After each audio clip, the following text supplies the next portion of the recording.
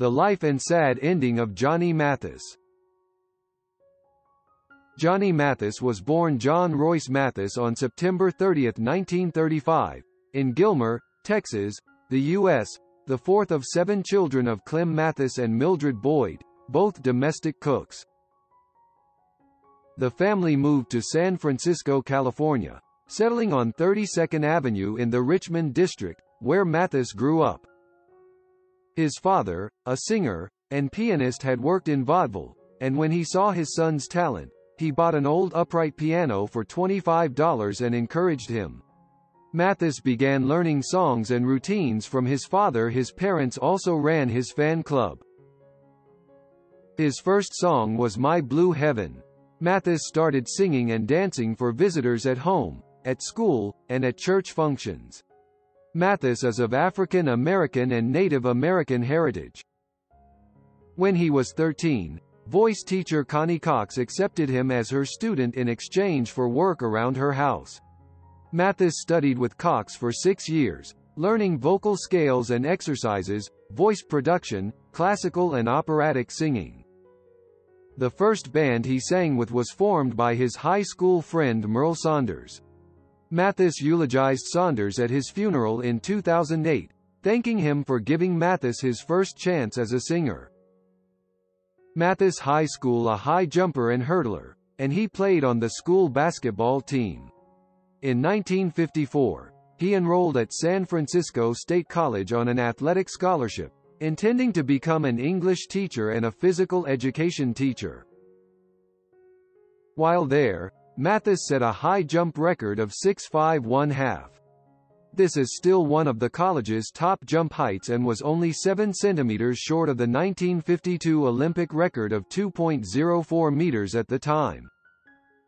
Just as when he was in high school, Mathis' name was frequently mentioned in the sports sections of the Northern California newspapers. He and future NBA star Bill Russell were featured in a 1954 sports section article of the San Francisco Chronicle demonstrating their high jumping skills. During one meeting at the University of Nevada, Mathis beat Russell's highest jump attempt that day. Mathis was often referred to as the best all-around athlete to come out of the San Francisco Bay Area. While singing at a Sunday afternoon jam session with a friend's jazz sextet at the Black Hawk Club in San Francisco, Mathis attracted the attention of the club's co-founder, Helen Noga. Then she became his manager in September 1955. At San Francisco State, Mathis had become noteworthy as a high jumper, and in 1956 he was asked to try out for the U.S. Olympic team that would travel to Melbourne, Australia, that November. Mathis had to decide whether to go to the Olympic trials or to keep his appointment in New York City to make his first recordings. On his father's advice, Mathis opted to embark on a professional singing career. His LP record album was released in late 1956 instead of waiting until the first quarter of 1957. Mathis' first record album, Johnny Mathis, A New Sound in Popular Song, was a slow-selling jazz album, but Mathis stayed in New York City to sing in nightclubs. His second album was produced by Columbia Records vice president and record producer Mitch Miller, who helped to define the Mathis sound. Miller preferred that Mathis sing soft, romantic ballads, pairing him with conductor and music arranger Ray Conniff, and later, Ray Ellis, Glenn Osser, and Robert Mersey. In late 1956, Mathis recorded 2 of his most popular songs, Wonderful, Wonderful, and It's Not For Me to Say. Also that year, Metro-Goldwyn-Mayer signed him up to sing the latter song in the movie Lizzie 1957. His appearance on the popular TV program The Ed Sullivan Show in June 1957 helped increase his popularity. Later in 1957, he released Chances Are, which became his second single to sell 1 million. In November 1957, he released Wild as the Wind, which featured in the film of the same name and was nominated for the Academy Award for Best Original Song. He performed the song at the ceremony in March 1958. The week before his appearance at the Academy Awards, Johnny's Greatest Hits was released. The album spent an unprecedented 490 consecutive weeks through 1967 on the Billboard Top 200 album charts, including 3 weeks at number 1. Later in 1958, Mathis made his second film appearance for 20th Century Fox, singing the song A Certain Smile in the film of that title. The song was also nominated for the Academy Award for Best Original Song. By the end of the year, he was set to earn $1 million a year. Critics called him the Velvet Voice. During the summer of 1958, Mathis left San Francisco with the Nogas, who sold their interest in the Black Hawk Club that year, and moved to Beverly Hills, California, where the Nogas bought a house. Mathis lived with the family. Mathis appeared on ABC's The Pat Boone Chevy Showroom on January 1, 1959. Mathis had 2 of his biggest hits in 1962 and 1963, with Gina and What Will Mary Say? In 1962, Ebony magazine listed Mathis as one of 35 millionaires on their list of America's 100 richest Negroes.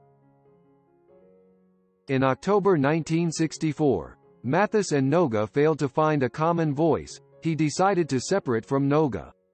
After splitting from Noga, Mathis established John Matt Records and Rojon Productions to handle all of his concert, theater, showroom, and television appearances, and all promotional and charitable activities.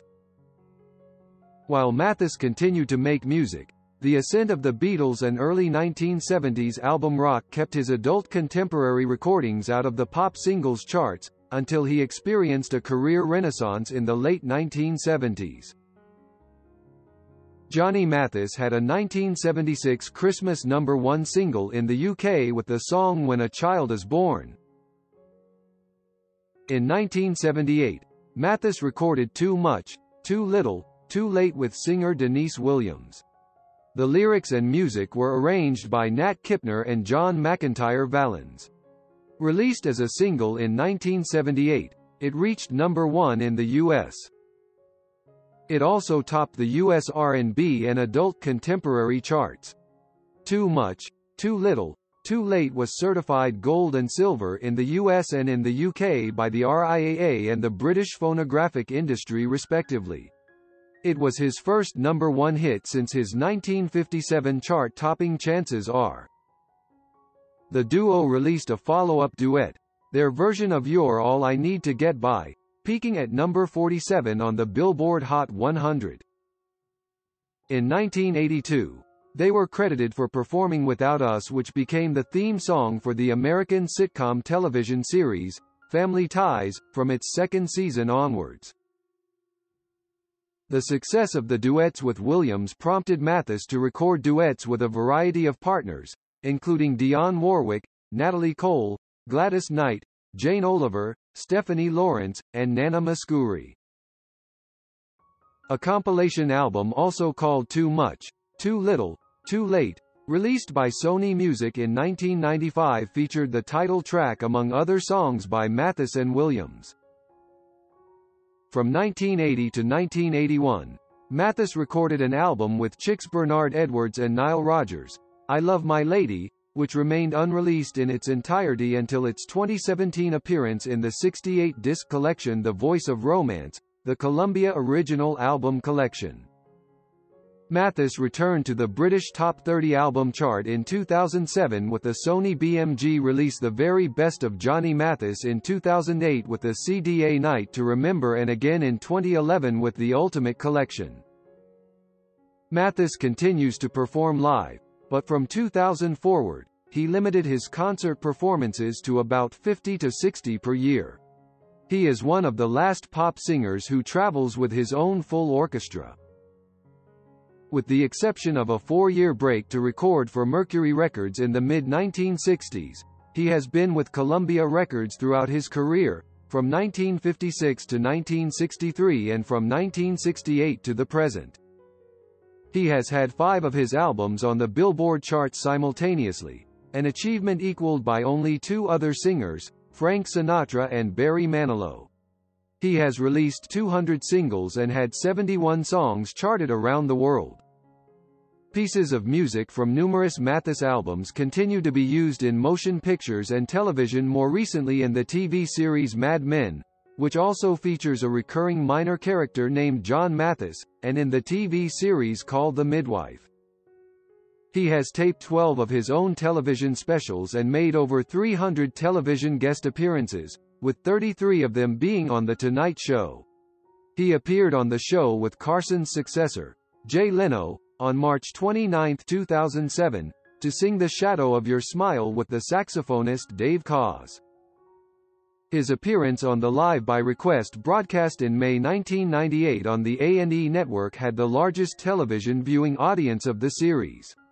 Also in 1989, Johnny sang the theme for the ABC daytime soap opera Loving. Mathis served as narrator for 51 Dons, a 2014 documentary film about the integrated and undefeated 1951 San Francisco Dons football team.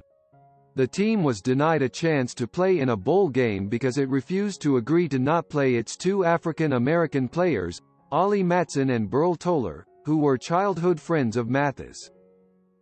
On January 14, 2016, Mathis performed to a sold-out audience in the Villages as part of his 60th anniversary concert tour. Mathis appeared in the season 14 finale of Criminal Minds, Truth or Dare, in which he played himself as an old friend of David Rossi and served as best man at Ross's wedding.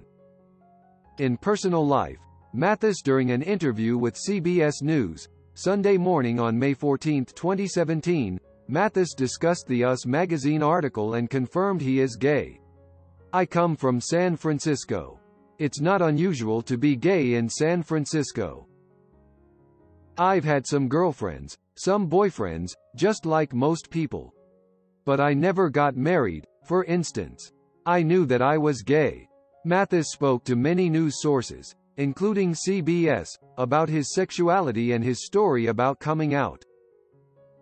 In 2003, the Academy of Recording Arts and Sciences awarded Mathis the Lifetime Achievement Award. This special merit award is presented by vote of the Recording Academy's national trustees to performers who, during their lifetimes, have made creative contributions of outstanding artist significance to the field of recording. Mathis has been inducted into the Grammy Hall of Fame for 3 separate recordings: in 1998 for Chances Are, in 2002 for Misty, and in 2008 for It's Not For Me to Say. He was awarded a star on the Hollywood Walk of Fame for recording at 1501 Vine Street in Hollywood, California. Probably, right now is his worst time when his health is slowly deteriorating. Thank you for listening to the story about the life of Johnny Mathis. Like and comment on your opinion in the comments section below.